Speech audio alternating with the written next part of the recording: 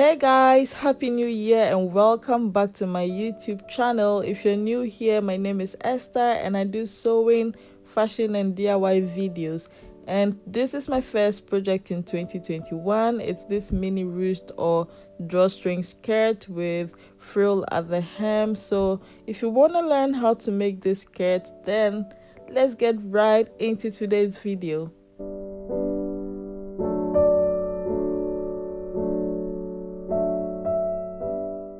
So these are my basic skirt patterns, the front and the back. So here is the front and I traced it on fold. So what I'm going to do right now is to put in the line or indicate the place where I want to put the drawstring. So I measured my apex to apex point, which is 8 inches divided by 2.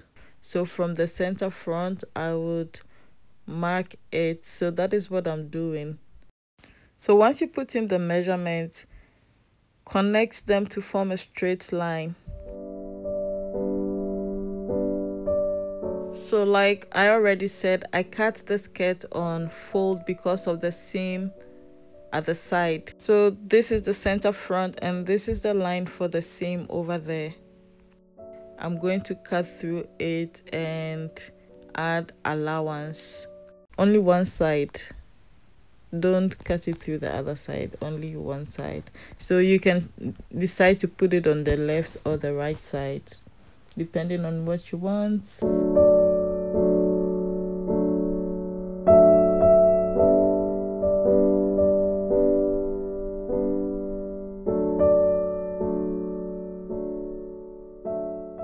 So this is how it's looking right now, and we have to add seam allowances to those places. So that is what we'll be using as a channel to insert our strings.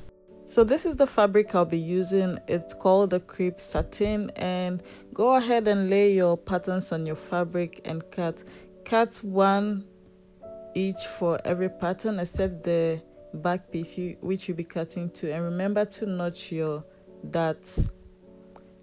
Go ahead and cut all your pieces, and when you're done, we'll move to the sewing machine. We'll stitch the darts and also stitch the back, the zip extension. And for the front, we sew the seam over there, the front seam.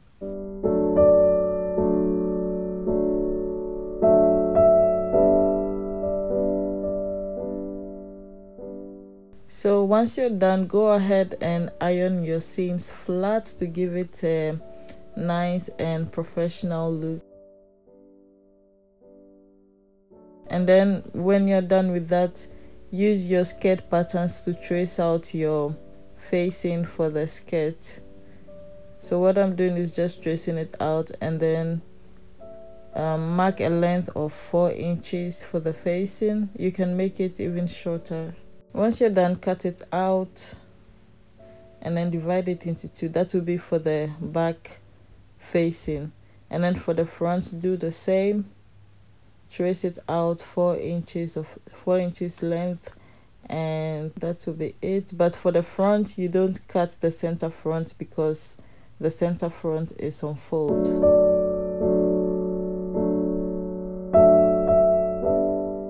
Like that. What I'm going to do next is to stitch the channel for the strings. So go ahead to the machine, and that is what I'm doing right now.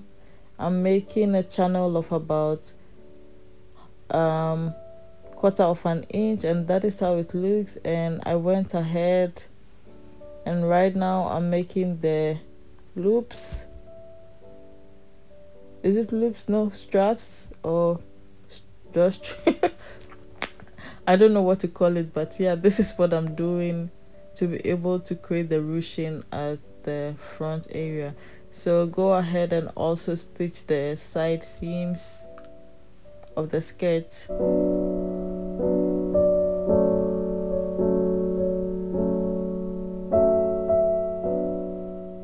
And once that is done, I'm going to fix the zip, and I'm changing my zipper, my foot to the zipper foot.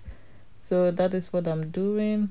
You can use the normal foot, but for me I prefer to use the zipper foot because it's much easier. So if you don't have the zipper foot, don't stress yourself, you can use the normal foot to fix the zip. So what I'm going to do now is to join the side seam of the facing for the skirt. So join the side seam,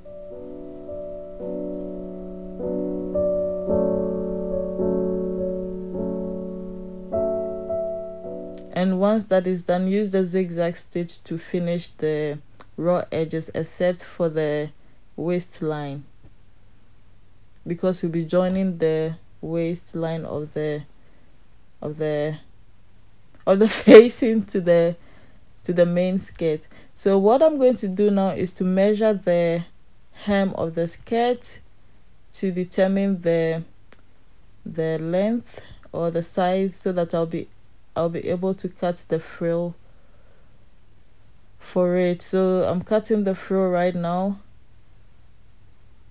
You can cut it like you're cutting the circular skirt, but I already cut something round from the edge, so that is why I already have the round thing there. So this is my frill,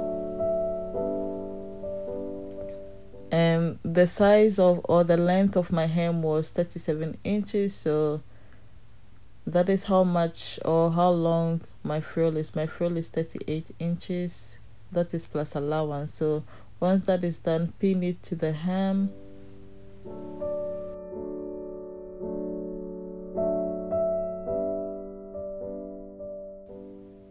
Remove your pins whilst you're sewing, so that you don't break your needle, because it's really annoying if you have to change your needles in the process of sewing.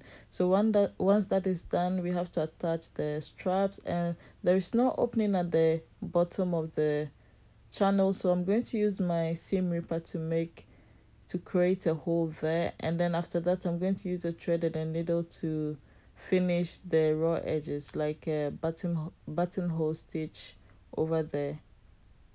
Once that is done, I would use the loop turner to insert my loops. You can use a safety pin or bobby pin. I sometimes use that depending on my mood. So yeah, so do that.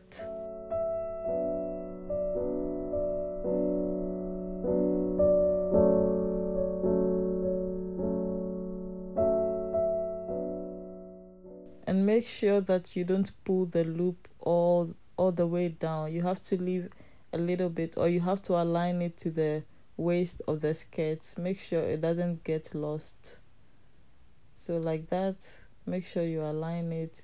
And then what you're going to do next is to attach the facing to the skirt.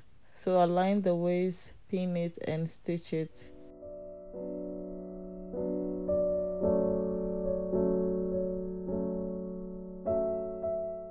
When you're done doing that, make an understitch.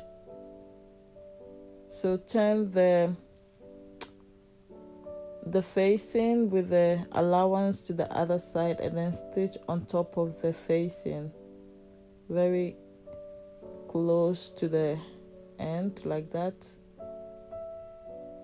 And then flip the facing on top of the zipper, so right side facing, and stitch close to the zipper, not on top of the teeth of the zip, but very close to the seam.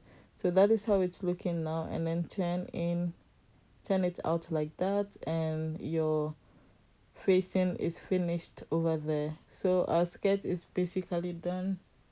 And iron the waist of the skirt so that the facing would, or that area would be flat. So that is how it's looking now. And then when you pull the loops or the strings, you get that kind of ruching effect over there. So I guess this skirt was pretty simple, and everyone can sew it, for beginners, and everybody can make this skirt, I believe. So let's see how it looks on.